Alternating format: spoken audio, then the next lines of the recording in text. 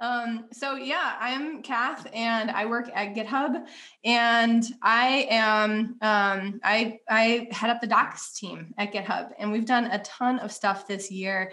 One of the most exciting things is that we open sourced GitHub's documentation, and that's what this talk is all about. We've done a whole bunch of other things, and so I'm happy to talk about those things too. And we have some more stuff planned that I think is really cool and interesting, just for docs in general, technical writing in general. But for this talk, what I really want to focus on are these goals. So I want to get to know. I want you all to get to know why we open sourced the GitHub documentation. And if you've ever worked on open source GitHub documentation, you probably already know the answer to this. Learn how to make contributions to GitHub Docs yourselves, and then discover where we're taking Docs, and hopefully kind of feel a little inspired by what we're all doing. So what we're really focusing on this year at GitHub is this concept of taking documentation from this static experience where you have a bunch of content on a screen, a bunch of text on a screen that you're interacting with. But really, like, the interaction is happening when you're going from one tab to what your tool is that you're trying to work on. So you're going from the GitHub documentation to github.com, and you're kind of bouncing back and forth, searching for things, etc. It's still kind of this like one-way experience where you're consuming content and then putting it into whatever you're trying to learn. And what we're doing at GitHub right now is really starting to turn documentation into an interface for code.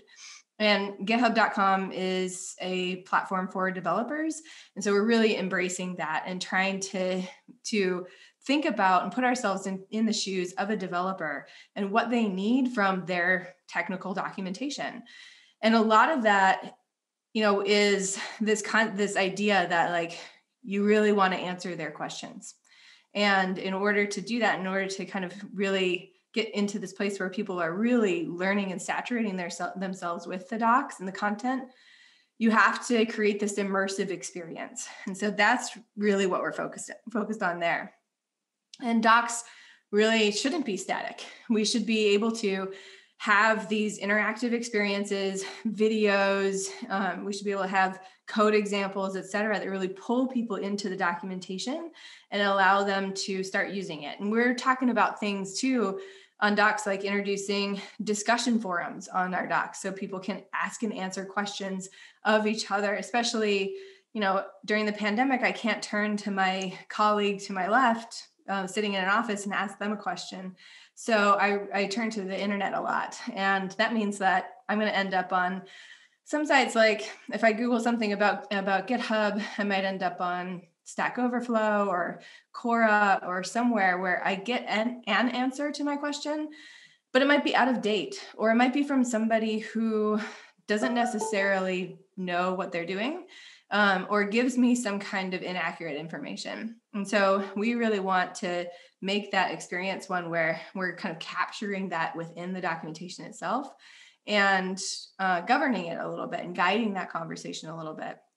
We're also talking about adding things like a sandbox IDE experience that will let people interact with the code examples and start to play with them themselves and see things working, see things running, see the code actually executing right there within the docs before they take it to their project. And so they kind of learn through that example. And the next one. And really what this is all about for us is connecting all of these developers together. So it's broadening that conversation about what it means to really, truly understand a piece of technical documentation. And one of the coolest things here is that once you get to this place where you're asking people questions in many different ways, you're figuring things out yourself, you're watching somebody walk through a video, you're starting to get to this place where you're learning about whatever tool this is from so many different places. I know I learn in like 15 different ways. Everybody's always like, everybody learns in a different way. Everybody learns in multiple different ways. And so we want to provide all of those tools to the community. And that means welcoming the community in. And our main goal is to get developers to that aha moment, that magical moment when you're like, oh, I get it. I answered my question and I can see it working in my code and I know why it's working in my code. And now I can either go and answer other people's questions or I can do a demo. You feel so much more empowered in that moment. And it's all about, for us, it's all about connecting this community together through the documentation. So last October, we open sourced GitHub documentation. And it was this funny moment where I think we had been working on this for a little over a year, and a lot of the really amazing thought went into this. From, if you know GitHub documentation, the team, you probably have heard of Zeke. He's put a ton of work into this leading up to this moment. And then in July, when I joined the team, I'm a product manager. And so I said, well, let's do it in 3 months. And the team accepted the challenge. They were like, okay, let's do it. And so we kind of put the gas on the project and we pulled it off. We shipped it for Oktoberfest. And this is an image of when, I don't know how many people know this, but when you take a project from a private project to a public one, we have a Slack integration that is like this little celebratory moment. So this is a picture of, and the person you're seeing on here too is one of our security engineers who actually flipped the switch for us because we're part of the GitHub organization. This is Mona celebrating that our repository is now public. And we told everybody we're going live at 9 a.m. This is 8:59 a.m. We actually went live. And so it was pretty fun. You can see some people were starting to react to it. But yeah, this is like the culmination of a lot of hard work across the Docs team. And at this moment, then it meant that we could expand the documentation team to beyond 14 writers and a handful of engineers to the entire community. And one of the awesome things about that is this story that I'm going to walk you through. So one of the things I love about working with the community is that, we're 14 writers and we're adding more all the time. And we're 7 engineers, 2 product managers, a designer, myself. And that's probably a pretty big team for documentation for something like GitHub. But it's a small team when you think about the scale and the breadth of what GitHub is and all of the different tools and all of the different languages and all of the different things developers need and things we need to pay attention to as a documentation team. So one of those things is, I would be lying to you if I said we had a PowerShell developer on the GitHub documentation team. We don't, a lot of us don't know anything about PowerShell, but our users know a lot about PowerShell and they need a guide to help them with building and testing PowerShell specifically for GitHub Actions for CI/CD. So we do have a lot of folks on the team who know CI/CD, who can review content like this, but we don't have experts. And one of the coolest things about opening this up to the community is that we can start to plug those gaps in our documentation to fulfill the need of more developers. And so this is actually an article that one of our community members wrote. Her name's Chrissy Lamar, and she is an open source maintainer for DBA tools and knows a ton about PowerShell. So as soon as we opened sourced, I think it was that morning, she reached out to me and said, hey, I want to write this PowerShell guide. And I was like, oh, cool. Yeah, we'll totally do that. And then I turned around to the team and I was like, okay, Chrissy wants to write this PowerShell guide. And it was the first time that we had a contributor from outside our team and outside of GitHub create content at this scale. And so we knew we had to kind of then, go back and forth with her on what the content strategy was, what the styles were, and review the work. And we figured it out, and we got this PowerShell guide shipped, I think like a week or so later, and we're able to put her name on it. And it's been really great. It's I think people started using it even while it was in a PR before it was even merged into the main branch and published to our page. So we knew people really wanted this kind of thing. So we'll do more of this and invite more people in to contribute in various different ways. on various different things that folks really know about. So this is our docs.github.com, our open source repository for docs.github.com. And this is an old screenshot, but right off the bat, it was more popular than I thought it was going to be. The lead maintainer, her name's Janice on this project. She was like, Kath, I told you so. I told you this is going to be really popular. And she was totally right. And we've got a lot of really, really cool engagement. We've got a lot of cool contributors and a great community around this talking about documentation. So it's pretty fun to see. So I just want to walk through a quick demo too of how to easily contribute. And this is an animated GIF. Before I hit the next button, I just want to kind of explain why it was important to us to build this. Our documentation is written in, all of the content is in Markdown using liquid rendering, and it's a Node.js application. And it's all hosted on github.com/github/docs. The actual code and the content lives together in that repository. So if you're contributing to anything, you go to that repository and open up an issue or open up a pull request. And it can be a little daunting to find the piece of content that you would like to update or the piece of code that you would like to update.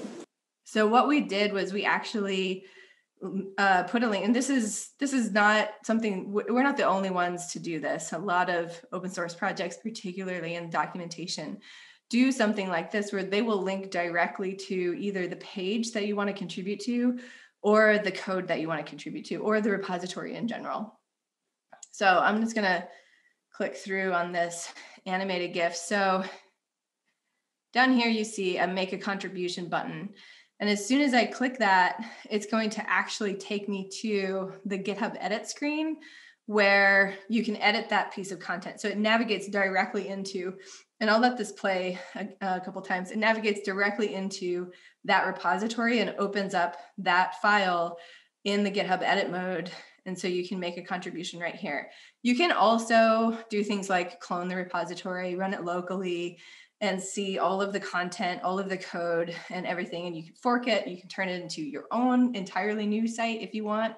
But we really wanted to create this onboarding experience where it was super simple. If you see something like a typo, or you're like, I think this piece of content could be better served in a different way, you can really easily just click make a contribution and then go and do that. And then after this, you make your change, and then you're in the GitHub workflow where you save it, you open a pull request. We'll get somebody from the GitHub writing team to review it, work with you on any changes or feedback, and then merge it in, and you're a contributor. So this, as I mentioned before, it took us over a year to get here. And the last haul we did a lot of work, and it was not easy. So I just want to kind of walk through what really made this hard. And one of the things that we have to do at GitHub is we have to work in public and in private at the same time. And that is because we do have things that we're documenting that have not been released yet. And so we're kind of working on them and documenting them up until the day that we launch, and then we'll make them public. We'll publish them to the main branch in our public repository. So what we've done, instead of publishing and working on everything in public, there just kind of have to be this double-sidedness to the documentation to handle this kind of thing, so that we can support our go-to-market teams. So what we've done is we actually built a GitHub action, and GitHub actions are they are workflows that you can run on your repository that basically stitch together different events and run off of each other. So it's like a way to automate your workflow or your tooling. A lot of GitHub actions is used for continuous integration and continuous delivery type things. So what we did is we built one of those that basically says, for any PR that is merged into the main branch, we are going to replicate that from a private repository to a public repository. So we work in two different repos, docs-internal and docs. And /docs is our public one. And so we don't sync anything that's related to discussions or issues or wikis or things like that. We only sync pull requests that have been merged into the main branch. And that's a bi-directional mirror. So the two repositories are always in sync with each other every 15 minutes. So that's how we solved that one. The next one that has been really difficult is actually our CI/CD workflow. And we're continuing to work on this. So we use GitHub Docs. I think we have about 50 GitHub actions. And I know Lucas is on the call. He'll keep me honest. And we use a lot of those to check tests. Things like we'll run link checkers. We'll run all sorts of tests to make sure that our docs are going to be running smoothly as soon as they hit production. And these tests can take a really long time. I think from the time that I wrote this presentation, they were taking about 8 minutes to run. And one of the problems with that is we actually, when you finish your pull request, you open your pull request, all of these checks will run, and it prevents you from merging your pull request into the master branch until those tests are done. So what you end up doing as a developer is sitting there and watching your screen for 8 minutes while these tests go through. And sometimes they fail, sometimes all of them turn green and they go, and then you can hit merge. And that's a lot of time wasted if you're a developer. So one of the things that we've done recently is we've actually added the capability of auto merge. And so if your tests always pass, then you can actually auto merge your PR, and you don't have to sit around and wait for it to go. We're also working on making our tests a lot faster. So I think I mentioned it was like 8 minutes from the time I wrote these slides. I think we've gotten it down to 5 or 6 minutes, which is pretty decent, especially with the auto merge feature, which has been really nice. And then the last thing that has made this really hard is working with translations. So we translate into 5 different languages at GitHub, and we're looking to add a lot more. And right now, we don't have a way to accept open source translations. We work with Crowdin. I'm sure a lot of folks on this call probably are familiar with Crowdin, and Crowdin does have open source and accepts open source translations. So what we want to do, yeah, thanks, pull request, PR. What we want to do is work with Crowdin on integrating that into our public repository so that we can actually accept translations and test them within our public repository and not have to work through Crowdin. So the way Crowdin works is they monitor our site, and every time there's new content, they'll basically manage that project to crowd translate all of the content. And so every time we have ship anything new or update any piece of content, that gets updated in all 5 of our languages. So it's basically an agile project management for translations. And so we want to be able to do that directly within the open source community. We can't do that yet. It's coming probably in the second half of this year. So there are 3 main pathways to contribution on the GitHub Docs. And so there's small fixes, like if you see a typo or something just seems inconsistent, those are really easy to do, especially with that make a contribution button. There's also curated issues. So the Docs content team, the 14 writers that I talked about, they will actually open up issues on our open public repository that are kind of a little bit easier for somebody to do. And I say easier because they don't introduce a lot of challenges with working with our styles, working with our content. That can be a little bit daunting. So we do have some stuff on there that is a little bit more complicated, but we'll put those on there so that people can get a little bit of a flavor of working on something a little bit more complex. And then we have entire articles or guides. And so that's similar to the one that I mentioned before that Chrissy Lamar did. And so we're rolling out a project or a program really to be able to take on more guides that are from the community that mimic what Chrissy was able to do. So not only from the community, but also from third-party integrators and things like that. We're adding a lot more capability for people to come and contribute wholesale articles and guides like that. And we're also drawing on, I think this is an animated GIF too. We're also drawing on some other parts of the community. So on our GitHub Actions page, we have these code examples. And on these code examples, these are really great for getting people just up and running with whatever feature they're using. And right now, I'm showing you the GitHub Actions one. So if I search for, actually the chat window is hiding it, so I don't know what okay, so if I'm searching for issues right now, I can see all of those. I search for pizza. I don't know, we don't have any code examples for pizza. And so I can click on learn how to add one myself. And then that takes me to the JSON file where I can actually add a code example for pizza if I really wanted to.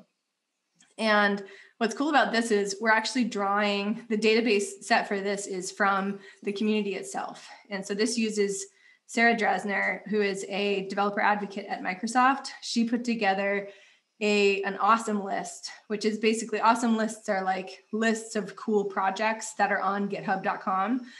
And she put one together that is just about GitHub Actions. And so we're actually able, and it's all public content, we're actually able to pull in that content into our docs, and it's all community sourced. So we have not only community contributed content like Chrissy's guide, but we also have community contributed content like these GitHub Actions. So if you wanted to get started, if you wanted to contribute, you would go to github.com/github/docs, or you just go to docs.github.com and click the make a contribution button. We really encourage you to open up an issue or pick one up or open up a PR. We have folks, everybody on the writing team is a maintainer. And so what's cool is they'll reach out and they'll just say, hey, what are you trying to do with this? We'll work with you on whatever issue or whatever idea you have. We also use discussions, GitHub discussions, to just have a conversation about anything you want. It can be from talking about your cats to talking about GitHub documentation. And that's where we do a lot of our community outreach too. And so we have like a welcome thread there, and we'll talk about all kinds of things in our discussions.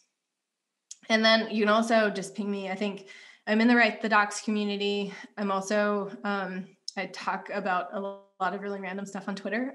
And so you can reach out. I'm Simsoka on Twitter. If you have any questions or want to get started on something or want some advice on open sourcing documentation. And I think that's it.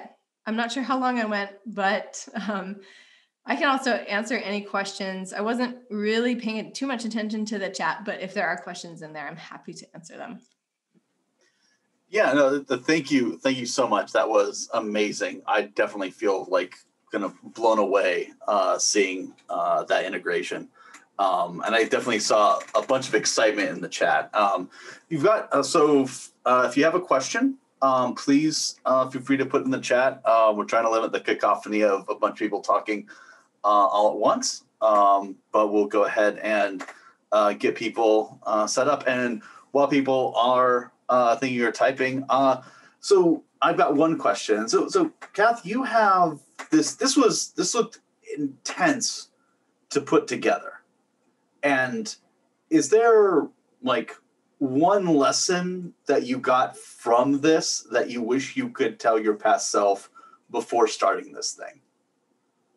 Yeah, I think yeah, for sure. I think There were a couple of things. We launched with Hacktoberfest, and I think that is a very good launching with like an existing campaign is a really good idea. There were some hiccups with Hacktoberfest this year. I think if you were following it, Hacktoberfest is, for those who don't know, Hacktoberfest is it's a festival, a virtual festival that happens. It's always virtual. It happens in October. It's put on by this company called DigitalOcean, and it is basically a bug bash that's all about open source. And it's a little controversial because it does get a lot of contributors who are very new, and they are very swag driven contributors. And so you get participants and companies that will say, like, we'll give you a t-shirt or we'll give you a water bottle or whatever if you contribute to a certain amount of open source. And I think the intention was in the right place at the beginning when this all started, but it has kind of turned into a swag fest, which can drive the wrong incentives. And so when we were putting together our launch plan, we were kind of thinking, should we actually do this? Do we want to contribute to like maintainer overhead and that kind of thing? And we decided we did want to. And I think going into that, I would have liked to have planned it a little bit better with DigitalOcean, because we want to foster a lot of really good community engagement, not good swag engagement. So I think that's probably the one lesson I learned regarding the launch. The other one I kind of knew going into this, which was, which is why I kind of put the gas on the project to speed it up. I think if I had started this project with the team when they started it, I probably would have pushed to move a lot faster. And I'm glad that we did push to move faster in the end. I think you can figure out a lot more. You can like test things. It's okay to be wrong. You can throw things out there. And I think we ended up pulling it off and changing our minds and doing things that were kind of wild in the end. But I think it really helped us just get the whole entire concept out there for folks, which was really nice. So I always say, move faster. I can see that. And that sort of sense of like fail fast so you can recover probably alongside that. At least that's what people, that's what I always keep hearing. So we got some great questions coming in. So I'll start with Carolyn to ask, how do you contribute maintenance of user contributed guides? Maintenance of user. How do you handle the maintenance of user contributed guides? Yeah. So that's one thing that we have to figure out. I don't have a real solid answer for that yet. And that's why we haven't really been promoting a lot of user contributed guides. One of the things we're working on right now is actually working with our integrators to contribute integration guides. And so we have this thing at GitHub called a partner program. And our integrators, if you have like an actual integration with GitHub, not just like GitHub sort of works with our partner, with our third-party tool, then we're exploring a way for that integrator to actually write guides and write content on our docs. And one of the things that we're doing is baking in maintenance and supportability that is actually puts that on the integrator themselves, on the author themselves.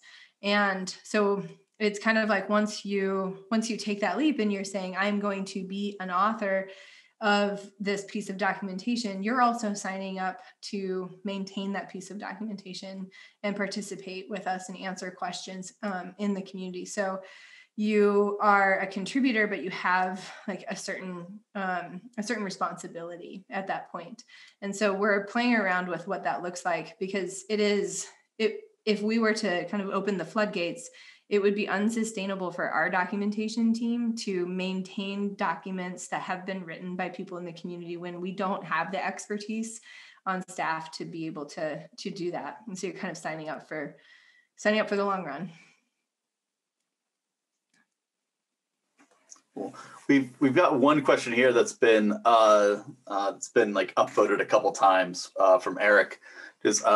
Have you thought about any GitHub action tasks that check for unreleased products accidentally going into the public docs?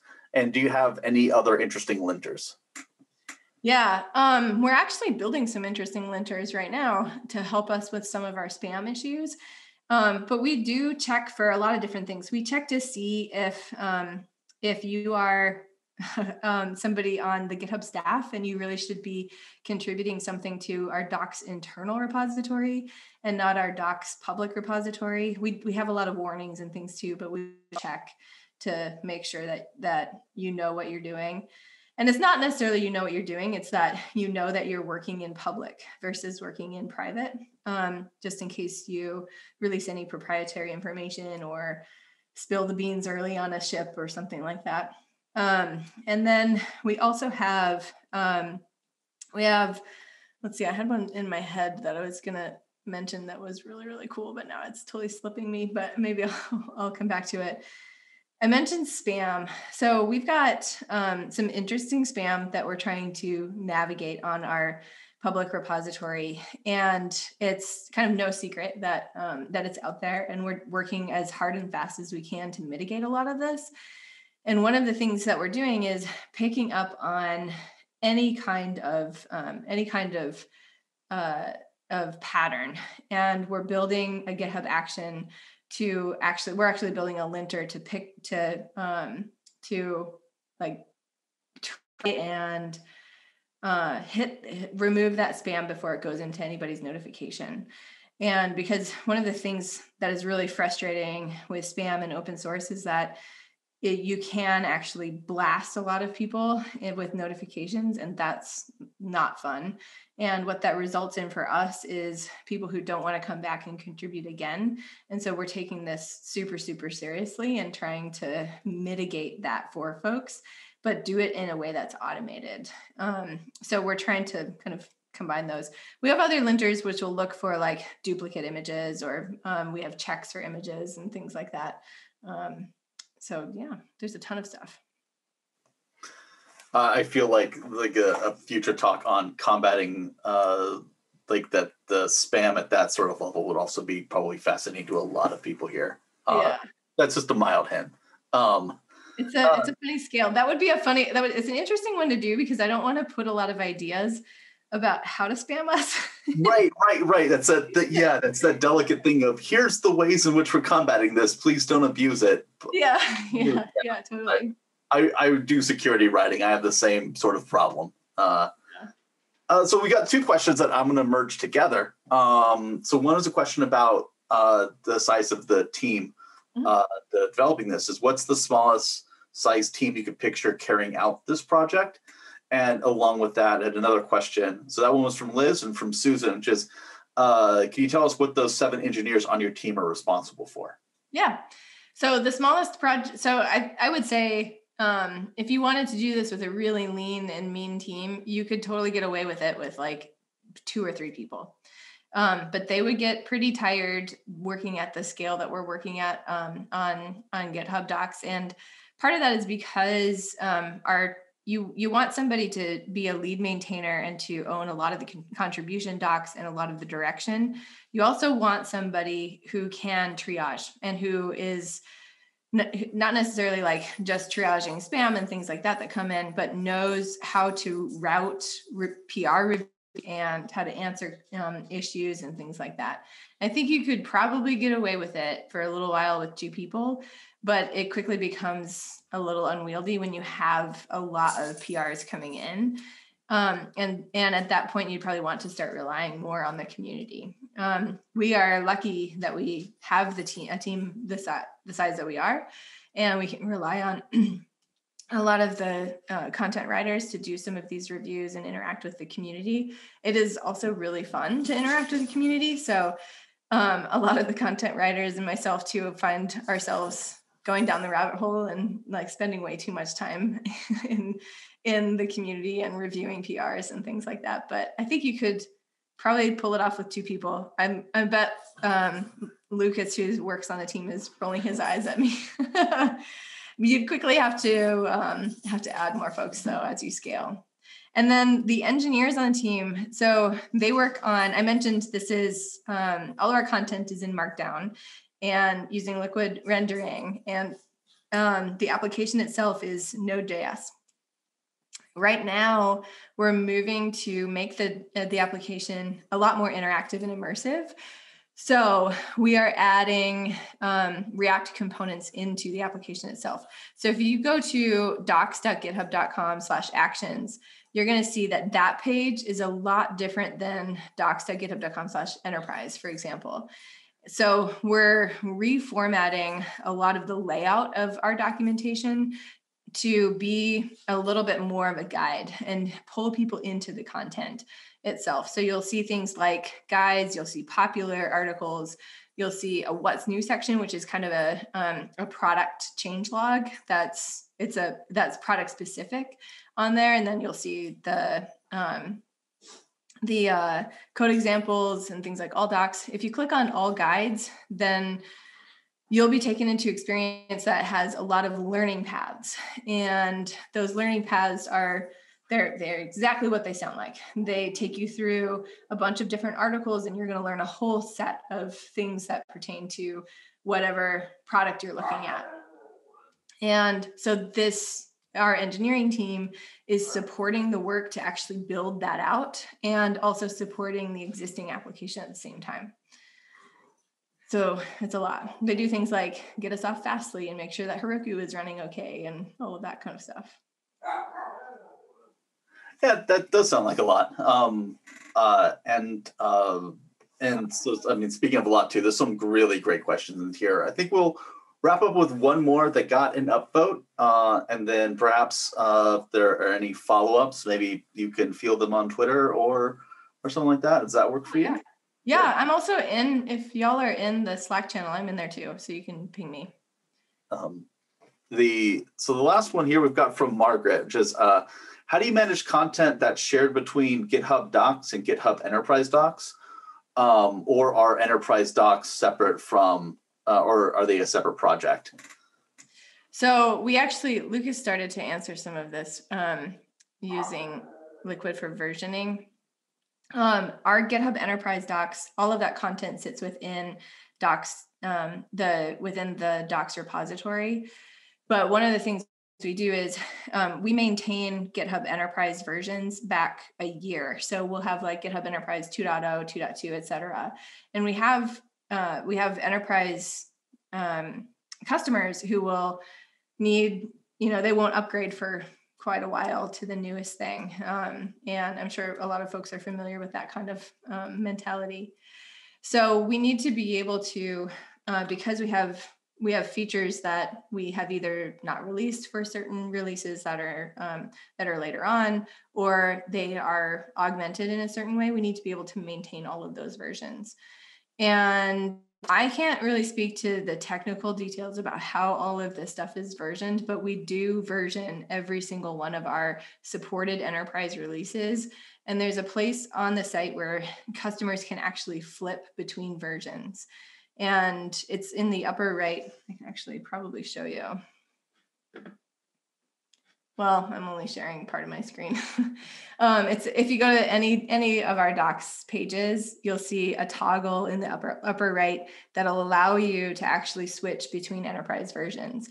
And what that's doing is it's changing the entire docs site to be able to surface those features that are for that enterprise release. And we maintain this content back to when the latest or the oldest release that we support, which is probably from about a year. I think it's about a year ago. So that's how we maintain those two different worlds. Great. And I'm sure a lot of people probably have various follow-up questions too. So yeah, like we'll, for those who aren't in the Write the Docs Slack, you can pretty much find out all sorts of things about our great community at writethedocs.org and participate in the great discussions there. I think that with that, let's go ahead and we can send Kath off with another like Zoom set of jazz hands. Once again, clapping is kind of weird when it's only